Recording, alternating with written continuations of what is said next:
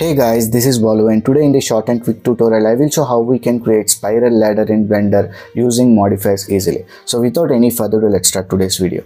So here I am using Blender 3.6.2. Nice. So first of all, let's select this camera and light in the scene and let's delete them and make use of this cube here. So select the cube, press S, X and increase the scaling in X-axis. So this is going to be the length of step in ladder, and also let's reduce this height. So S, Z and reduce the height here to this much. Okay. Now press tab on the keyboard for edit mode. Make sure this vertex is selected and let's select this vertex here. Okay, and reduce the scaling in y-axis. S, Y and reduce the scaling in y-axis. So press 7 for top view. So we need to have this kind of shape. Now again press tab on the key for exiting edit mode. So let's select this object and let's place this here. So in order to make this spiral ladder, we need to remember a few things. First, we need to apply the scaling of the objects whenever we are doing any modification.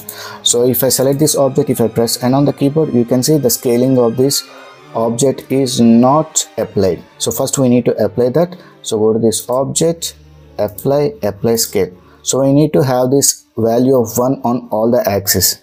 So now let's add an empty. So go to this add empty, select the plane axis. So for this plane axis also, if you're not doing any changes, it is fine. But if I increase the scaling like me, so if I increase the scaling is also increased. So now also we need to apply the scaling value or else we won't get the result what we are expecting. So again go to this object, apply scale. So the value of this object and this empty should be 1 in all the axes. After that we can proceed further.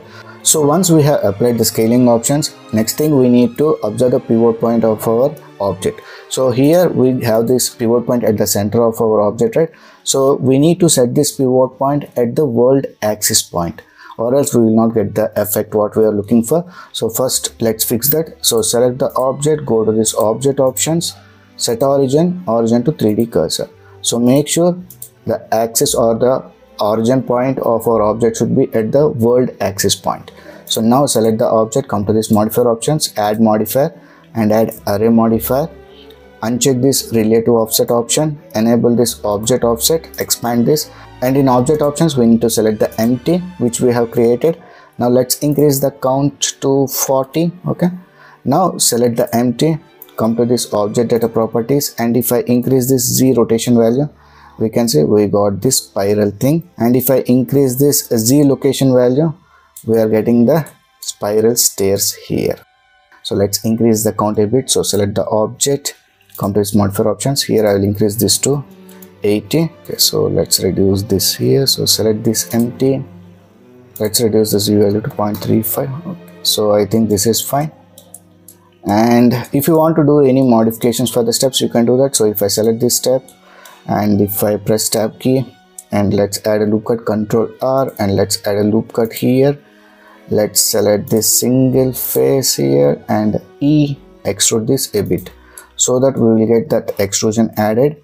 Again press tab key to exit this edit mode, and let's enable this cavity option so that it is visible clearly. So now you can see we got that extrude portion here. Now let's add a cylinder in between. So press 7, go to this add mesh, add cylinder. So here I will increase the vertex to 64 and let's increase the scaling here so that it fits correctly. So I think this much is fine, and S, Z and increase the scaling here. Okay, so press 1 and let's add. Okay, so now we got this spiral stairs, and let's add this side portion here. So for that let's go to this add mesh, add a cube, and let's place the cube here, reduce the scaling in x-axis, S, X and reduce the scaling in x-axis. Press 1, let's place this exactly at this position. Okay, and let's reduce scaling in y-axis also, and let's place this here like this. Okay, and let's apply the scaling for this also. So go to this object, apply scale. So come to this modifier options now, add modifier and add screw modifier. Okay, after that in axis object select the empty only. Now let's raise this value here like this so that it aligns properly. and here it is not at all. So let's increase the angle a bit. So I think still I need to have this. Okay, till here, and let's increase this value here, screw value here, so that it places around the stair. So we have added this thing here, but this is not looking good. So let's increase the steps view. So let's increase the step view here. So I'll increase this to 120, and in render also I will change this to 120. Now this is looking good. So after that we can apply materials on this and also on the steps and also for the cylinder. So hope you guys have learned something new from this tutorial. If you have learned anything new, please like, share and subscribe my channel to support me. So we'll meet in the next video. Until then, signing off. Take care. Bye.